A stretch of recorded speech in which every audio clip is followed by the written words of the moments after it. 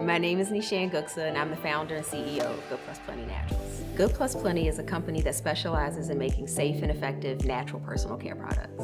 I started the company out of my own personal need for a natural product that worked. My intention was to make a product just for myself, but then once I landed at a formula that worked, it worked so well, I wanted to see how it worked for others.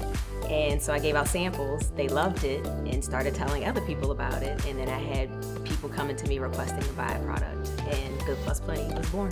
When I got my first order, I felt overwhelmed because I had no product.